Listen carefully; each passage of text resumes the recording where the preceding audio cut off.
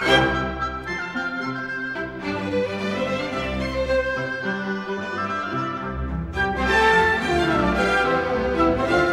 this play is called a fantastical biography.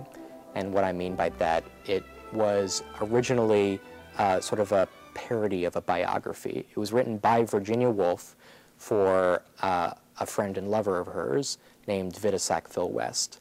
And she began the play as sort of a joke, writing a biography for her friend, a fantastical biography in which she was born in the Elizabethan age and, you know, met Queen Elizabeth, who fell in love with her, and met great famous writers, fell in love with a Russian princess, somewhere along the way transformed from a man into a woman, and then got married in the 19th century and became a writer in the 20th century. Woolf's novel and Ruhl's play does raise serious questions about the role of women, the role of gender, all the way from the Elizabethan times to the present. But much of it is done with humor and farce. So how did Ruhl and Woolf really use humor in this? It is a very light and fantastical play. It's incredibly humorous. It doesn't take itself too seriously. At the same time, there is a really serious context for the play, and that's not only Virginia Woolf's relationship with Vida Sackville West, but the forbidden nature of the relationship in their society at the time. These things could not be talked about in a public arena at the time that this book came out. And so the fact that everything is disguised as metaphor, the fact that everything is disguised as sort of a funny joke, is actually quite poignant because it's trying to say things through humor that it couldn't say seriously at the time. Orlando is searching for an identity throughout the play, from the time he was a young man to the time he was an older woman. He seems to be asking, who am I?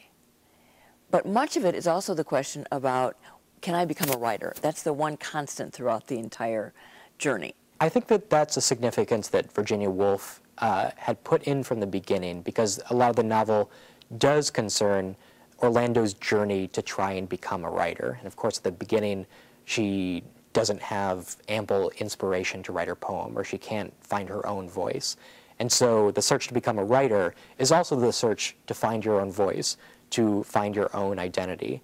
And I think this is something that the playwright, Sarah Ruhl, really picks up on. You know, in Virginia Woolf's time, being a writer was also a way for you to escape the gender boundaries of the society. Virginia Woolf, as a woman, couldn't have certain rights. She didn't have certain powers as a woman in the society, but through her writing, she could gain some amount of power. Sarah Ruhl, who is writing in the 1990s, is obviously writing in a much more liberated society. But nevertheless, I think that she was writing this as a young writer, and I think she picked up on this theme of being a young writer and trying to find your voice. So I imagine that Sarah Ruhl, the young playwright, saw a lot of herself in Virginia Woolf's novel. The play was commissioned by Chicago and Joyce Piven. Tell me about that.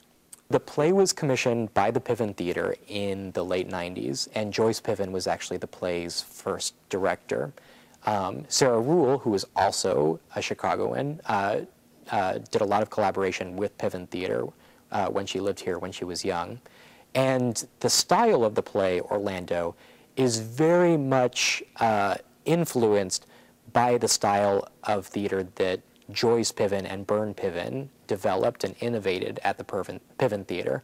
It's what is known as story theater, a way of staging plays, a way of staging novels and epic narrative that allows you to have narration on stage and be able to cover large swaths of time and great distances that you wouldn't otherwise be able to in a realistic play. Why did Court decide to use this play? When we read this play, we all just fell in love with the language, with the playfulness of it, and we knew exactly who we wanted to direct it, which is the director, Jessica Thebus, who has a long, rich history with working with the playwright, Sarah Ruhl, and she's assembled a cast of 6 actors, many of whom have background in clowning, in physical comedy, in improvisation, and they're going to bring all those tools to the palette as they create this play. Thank you very much. I'm looking forward to it. Thank you.